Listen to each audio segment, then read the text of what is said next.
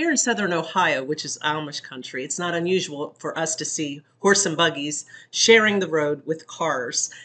They're prevalent all over the place, and it's actually a blessing to see their slow-paced lifestyle. Many of the horse and buggies, I do want to let you know, do have blinkers on them now for safety purposes. So that was a new addition that Ohio added within the last couple of years, and it's really nice to see that because it is a nice feature. There are other states where Amish live, and I've got a map here just to kind of show you how widespread they are across the country. And I'm sure there's some states that these numbers have increased. Many times Amish families will kind of break apart, or the communities, and go to another state just for the sake of their children being able to marry other Amish families so they can have more choices in who they want to marry. What I want to do today is just go over a typical day of an Amish family. Now, I do have a disclaimer. Not all Amish families are farmers. They are all different. Not all of them spend their day exactly the same, but this is a typical day. After that, I also want to cover, why do Amish people want to live such a slow-paced life without the modern conveniences? What is the reason for that? And so we'll go over that a little bit as well.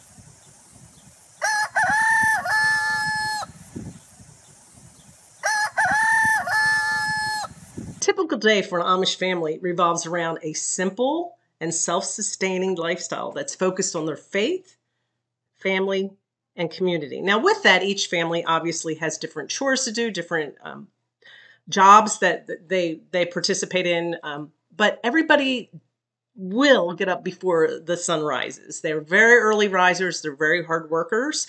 And every morning they will start with prayer and devotion. And sometimes while mom's making the breakfast in the kitchen, some of the kids and dad will go out and do some of the chores. Some of the early morning chores would be tending to animals, milking cows, feeding livestock, and any other tasks that are related to maintaining the family farm or household. Now, not all Amish live on great big farms with lots of acreage. When you see that, those are typically farmers who are producing vegetables and livestock so that they can sell. So that is their way of life. At other families where the dad might have woodworking to do, or they might go out and work for construction and leave the house during the day, they will typically tend to the family farm, or mom will go out and do it later. But typically, everybody has their produce, everybody has their farm, but it's a different size. Breakfast might happen about 8 o'clock. It's usually after everybody's got those morning chores done, and it will consist of eggs, homemade bread, cheese, and fruit. They always have canned fruit available, so they're definitely going to share that at each of their meals. Now, typically about 8:30, a lot of the adults may continue their farm work or any other family businesses. Like I said, dad might leave and go to do his chore. Kids will, at this time, be ready to go to school. They do have Amish schools. I've got a link above to explain some of that. They only go till 8th grade, and they usually start by about 6 years old. It's not unusual to see children going to school. They could be riding scooters, they might be walking, or you could see them with a little cart and a pony. It really just depends on which community that they live in and how far away they live from the school. I even know some families that will rent the English to come pick up their children, maybe in a van, and drop them off and pick them up. It just, again, depends on the distance and what road they live on. Everybody gets back together at lunch, that whoever is still at home. Children will eat their lunch at school, and school's around 2:30, 3 o'clock. You can, if you're driving around, you might see some of the kids coming home from school. And again, it just depends on which community that they reside in. Of course, kids will have time to play. They can do crafts, they'll sew, or they help with the chores. And a lot of times, an Amish child helping with chores is just helping to be part of the family. Like any young children, they love to help, and that's just their way of life. Other things, you may go past an Amish family home, and you may see a swing set out in the yard. So the kids do get to go outside. They get to throw a bat, a ball around, hit it with a bat. They have swing sets, play sets. So just like any children, they just don't have the video games and those devices to entertain them with. Supper is typically 4 to 5, and again, the meal may be meat, vegetables, homemade bread, and desserts. We have met a couple families that work on their own property, and they are very, very good, the men, about stopping their work and going in and eating with the family. They take that very seriously. Now, again, some men are leaving the premises to go do work and then coming home later. But if they're around, they definitely spend that time with their family and have a family meal. It's very, very important. When evening comes, they have devotions together. The dad might read from the Bible and they pray before bedtime. It's again a very important part of their lifestyle. It's a very important part of their day. Day ends typically 8:30 to 9. I'm sure sometimes the kids might go to bed early if it gets dark. A lot of the homes do not have electricity. They usually use the solar panels for practical things, like maybe charging batteries and things like that. Again, it depends on what community they live in. Some of them will use battery powered lights in the home and still have that light during the day, or they will use a headlamp to get around in the dark instead of using lights. So why do the Amish choose to live this way?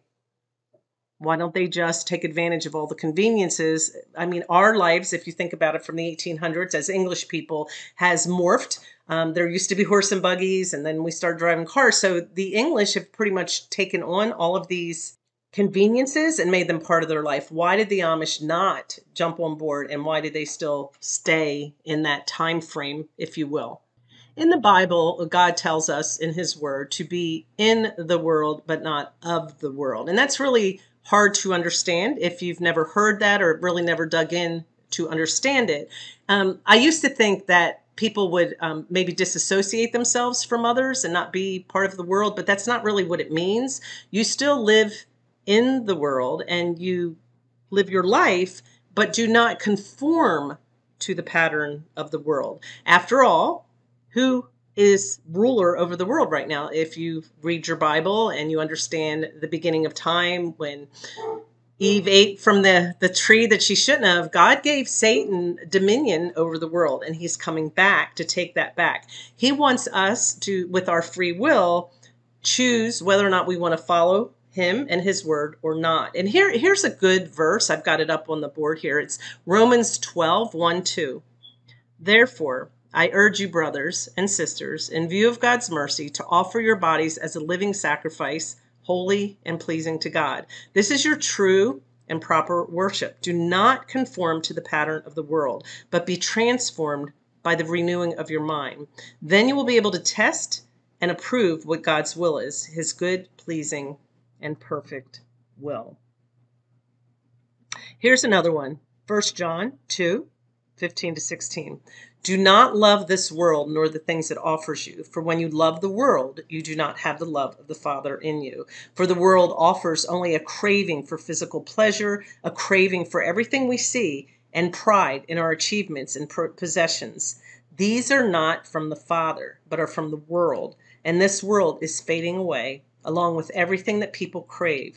But anyone who does what pleases God will live forever. I thought this one was really profound because we are living in a world where we crave possessions and pleasure, and it is what God doesn't want. He wants us to live here and live a good life and be happy, but pay attention to what you put first. Are you putting the will of God first, or are you putting the things of the world first? And it's just something to think about. But the Amish are a very, very good example of living in the world, but not of the world. So that will explain a lot. Why do they still everybody wears the same thing? Well, then there's no pride. There's no competing for, everybody pay attention to me. Look at my name brand clothes that I'm wearing. There's none of that going on. They're not prideful. Everybody is pretty much the same. Yes, they have different personalities and different interests and different gifts, but as far as trying to compete with their possessions or with their clothes and how they look, you're not going to find that.